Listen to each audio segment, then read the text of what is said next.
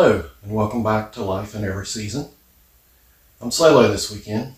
My wife went to visit her mom. She's 93, and she's about 250 miles away. And we do like to go as often as we can. It's amazing. She's still living on her own, and she is a great mother-in-law. I'd like to give you a few updates on the house while Kelly's gone. We'll start outside. The vinyl siding is finished. I just got completed washing it. Yeah, new siding, and I'm washing it because we had the vinyl delivered in March, I believe. They're in cardboard boxes. You can't keep them inside. We don't have room, so we put them outside because the vinyl is going to be outside anyway, but the cardboard does deteriorate. It was composting. So got that cleaned up. They started the stonework on the outside, and then I have what this video was really getting to is an unboxing of something that came yesterday. Follow me outside. Okay, this is the front of our house. It's got a small porch inset about 3 or 4 feet. We were trying to pick a color to go with the metal green roof. That was almost new. So it was one of the things that we didn't replace. We put all new windows and doors. As we said before, I re-insulated. We took it down inside to the bare studs. Yeah, we still have ladders and things on the front porch, but it's turning out nice.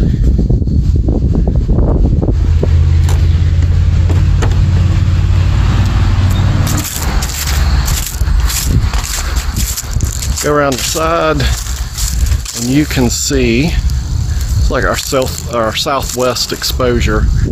And that's the reason we had all these trees taken down back on Labor Day weekend.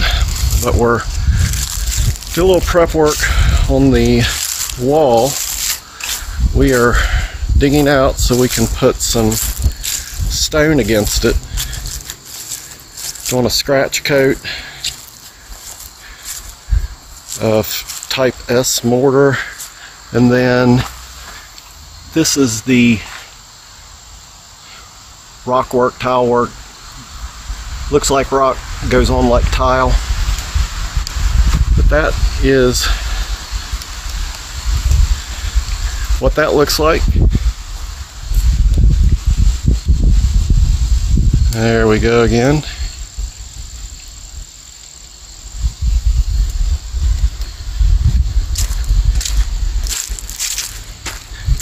And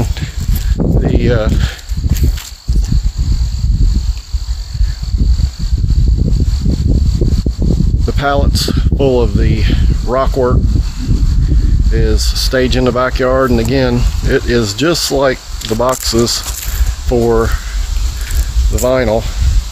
They're sitting outside, they're starting to come apart, and everything inside's getting kind of slimy.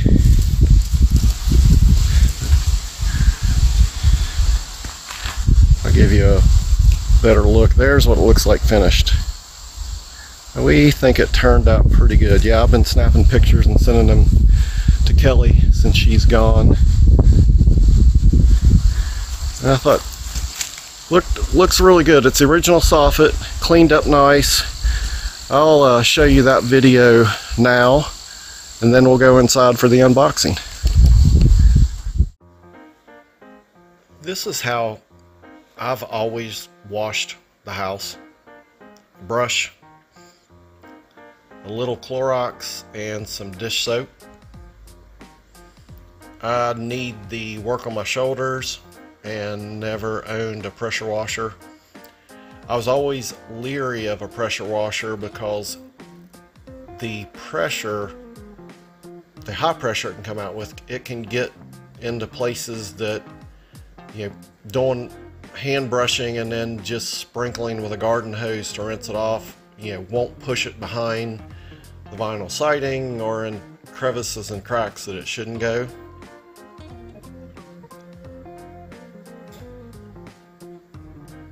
I'm moving a lot faster in this video than I remember.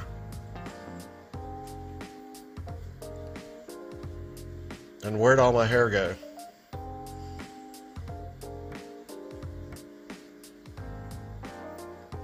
No videos of it, but I used to have a ponytail. That was years ago.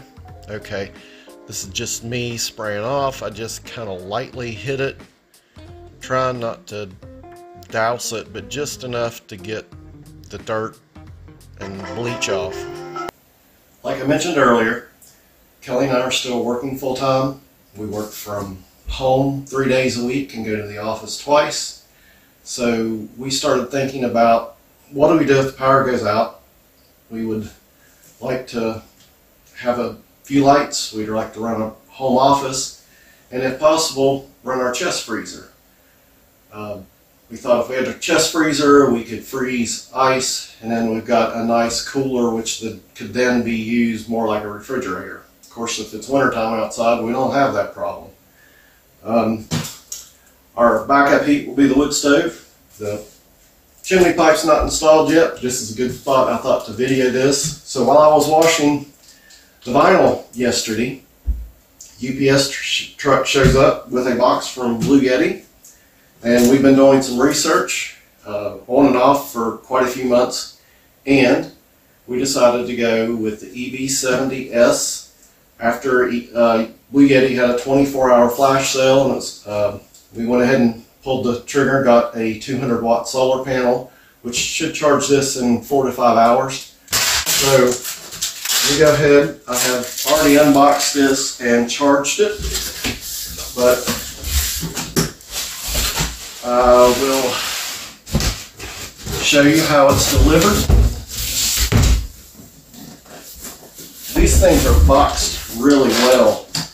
One, I was able to get it all back together to do this video. Here's your charging options, which I'll show you in a minute. The cords is what I meant to say. This is what I meant about the packing. I think you can see that. Nice foam all the way around.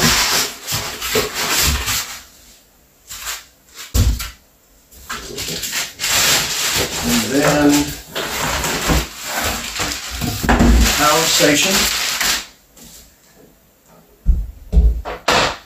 And it's not terribly heavy, it's portable. You may need to use 2 hands, but it is definitely a decent size.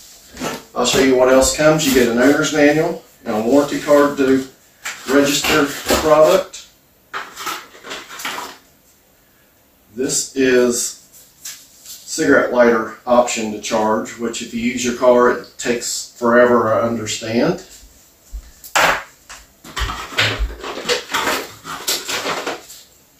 This is the solar charging cable. I believe these are called the connectors to the solar panel, or MC4, which is very universal, and we're looking forward. That hasn't been delivered yet, but will be here hopefully Monday. And this is your wall outlet charger. So this plugs in here. This goes into your standard wall outlet, and you can charge it that way too, which is what I did to top it off. There are a couple of items that I wanted to show folks who may have questions about these, and I have them myself. I get closer, hopefully I'm even in frame. But I was concerned about plugging in 3-pronged adapters. They go in the top 2. This is an oblong hole, but you can see a drop cord goes right in, either one of the sides, but the bottom's just for a 2-prong. So I thought that was important. And the other thing I wanted to do was hook it up to my home office and see how much juice I'm pulling.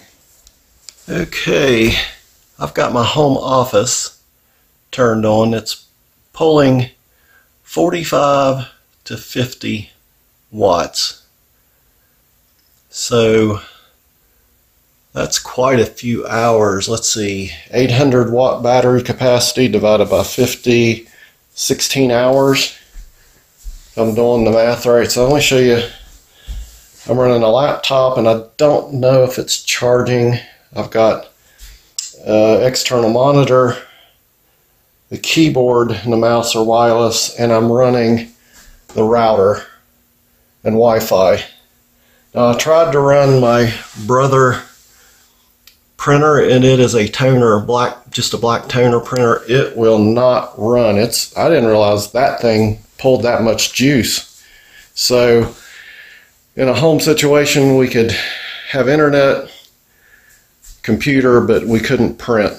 And let's see, wake this thing up. Yep, 47 watts. So that was one question answered. Okay, we're back in the mudroom, which we showed you last week. This is our 5 cubic foot chest freezer, Hisense from Lowe's, and I turned it on max just so we could watch it run. It's pulling 67 watts, so it's going to cycle and not run continuously.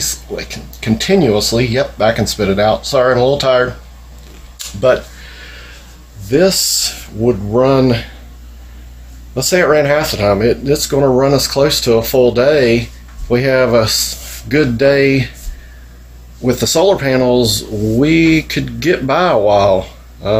This, other than printing, that display went to sleep again. 66, and yeah, there's our Mr. Cool unit.